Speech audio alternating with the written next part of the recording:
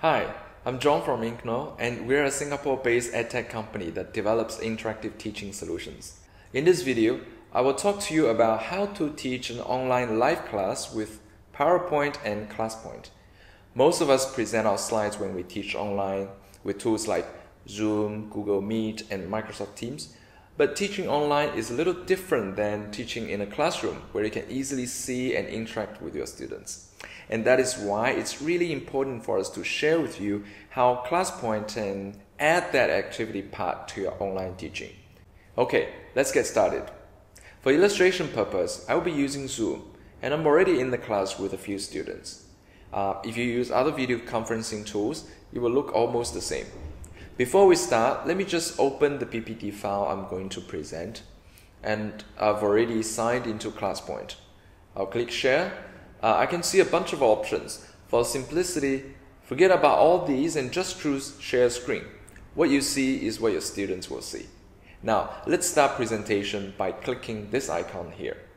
Presenting your slides is exactly the same as how you normally do it, except that there are some extra tools provided by ClassPoint to enhance our presentation.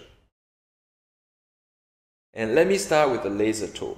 The laser pointer is provided by Microsoft, but we've made it very accessible. Students can see your laser moving on the slides, which makes it so easy for them to know where to look at.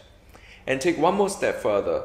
You should use the pen tools to draw on your slides to explain ideas, take notes, fill in the blanks, and whatever you draw on your slides will be shown on your student's screen, which is great. And in my opinion, it's even better than classroom teaching. Because in classrooms, you could face issues like projector screen blurry, not bright enough, or it's just too small for the students at the back rows.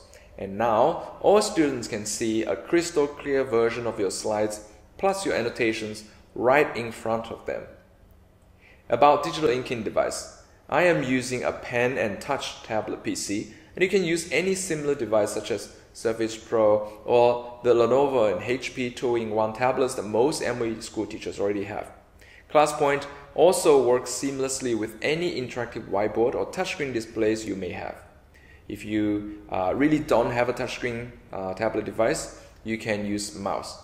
It has limited user experience, but for simple highlighting, it'll be just fine. If you're a hardcore whiteboard user like me, you will like the next feature I'm going to cover. ClassPoint has a tool that allows you to insert whiteboard during your slideshow. We don't limit the number of whiteboard pages you can insert, so it's very useful, especially when you are teaching tutorial classes. You can just start a blank PowerPoint and keep adding whiteboard pages. And when I exit slideshow, I can see the whiteboard pages are automatically inserted as new slides for me. And this is one more benefit compared to our classroom whiteboard. There's no need to worry about marker pens, no need to erase, and whiteboard can be automatically saved for us. And there are two other neat features I'd like to mention here. Firstly, you can configure your pens. Choose your favorite colors from the ribbon, and when you go back to slideshow, the pen colors are shown on the toolbar. Now, I can add a blackboard and use white and yellow pens that I just added to draw. And the second feature is under development, but it will be released very soon. We will allow users to define their own whiteboard backgrounds. So, depending on the subject you teach, you can configure a few common backgrounds that you always want to use. So, for example, you're a math teacher, you may want to add a graph paper as background. And when we release this feature, your ClassPoint will be automatically updated, and we will also send you a tutorial via email.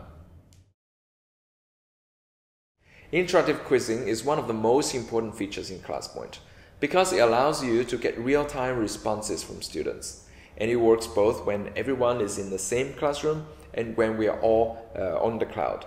Especially in the case of online teaching, everyone's got their device, so instead of picking one or two students to answer your questions, we can easily get all of them to participate. So now let's look at how interactive quizzing is done in ClassPoint.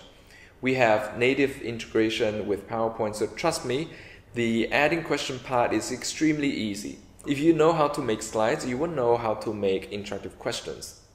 So I've got a few slides here for demonstration purpose. First one is a multiple choice question. Second one is an open-ended question. And the last one, I want my students to derive a formula. Okay, so to enable live response, all I need to do is to come here and add question buttons. So first question, add a multiple choice button. Second one, add a short answer button. And the third one, I will add an image upload button.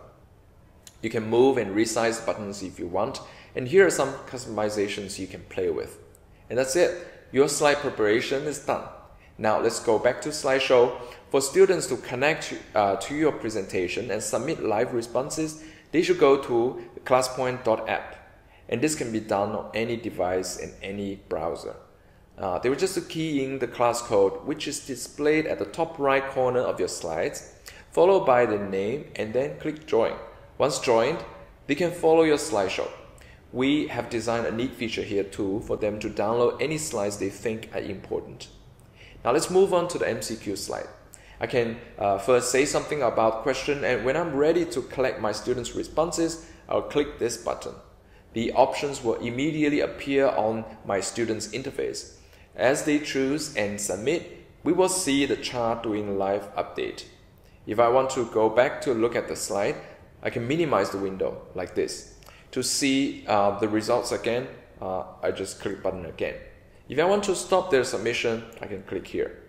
Now this chart gives me a very good overview of my students' understanding of the topic, but I can also go one step further. I can click this bar to see who submitted B. Now, if I want, I can let the student explain his choice, either using the chat feature or unmute him so that he can speak. If I'd like to save my students' response so I can review them after my class, I can click Save, and their results will be saved as a new slide. I won't spend too much time on the other types of questions, but they work almost the same.